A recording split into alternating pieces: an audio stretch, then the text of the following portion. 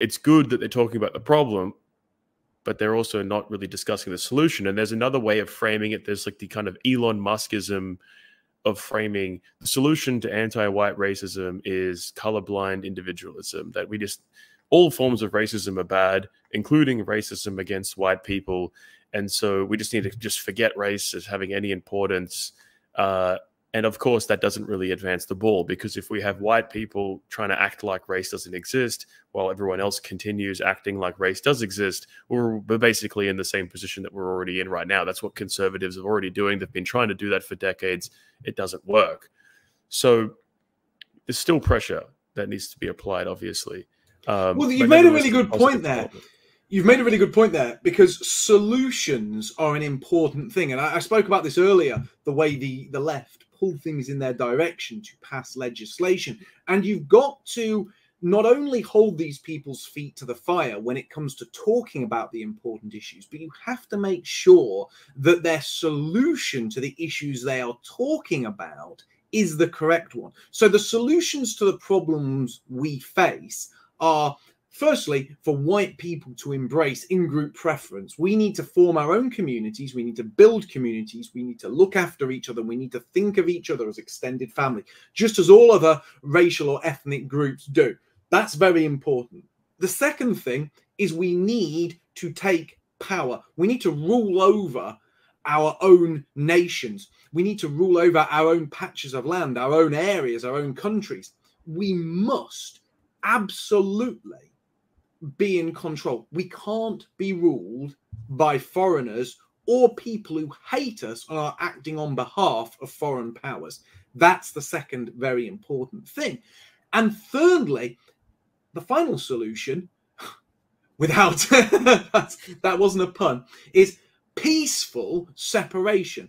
The final part of this is to, I can't believe I said that.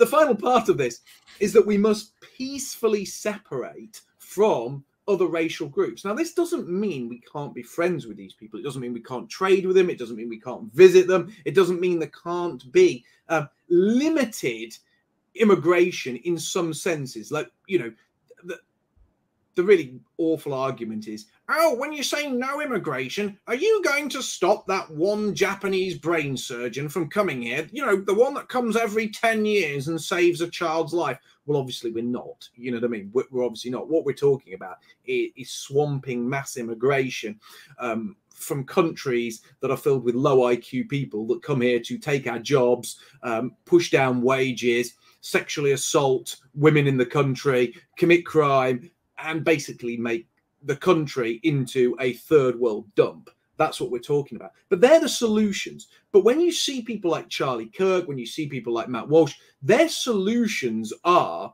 that anti-white racism is a product of diversity gone wrong.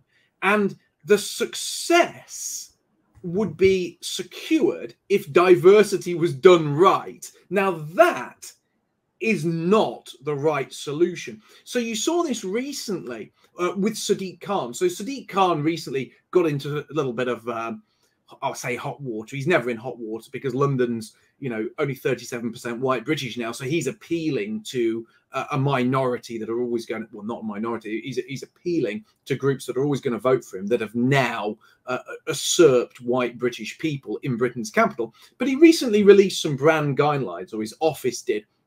And one of those brand guidelines was not to use pictures of white British families to promote the mayor's office, because he says that doesn't represent real Londoners. Now, obviously, that's an anti-white statement. But interestingly, if you look at the Conservative Party's response to that, you see, my response to that would be clear. Right, London is a city in Britain. It's our capital city. It's been colonized. White people have been reduced to a minority. That's a terrible thing. And now we're being maligned. Now we're being discriminated against. We must unpick the multicultural society. We must start deporting illegal immigrants immediately. And we must have a generous voluntary repatriation policy to ensure that the demographics of London are restored to an acceptable level. However, if you look at the way that the Conservatives dealt with this, and I'm going to quote directly from a woman called Susan Hall, who's the Conservative mayoral candidate for the 2024 mayoral elections, she said the following: "All Londoners are real Londoners. We should be celebrating London's diversity, but sadly, the mayor is more interested in dividing people.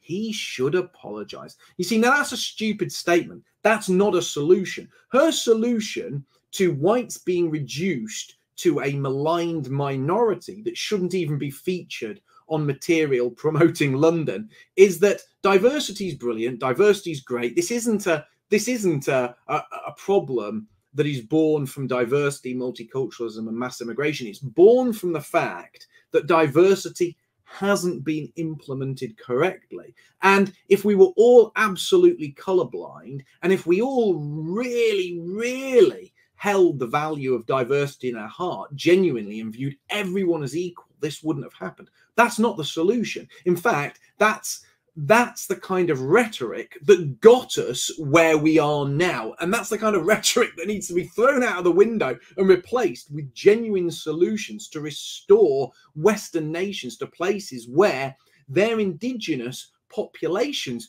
should remain a majority. And when I say indigenous populations, when you're talking about places like Australia and America, I know whites aren't indigenous to Australia or America. However, white people did found the nations you see there today. Now, that doesn't mean I think Aboriginals or Native Americans should be genocided or done away with.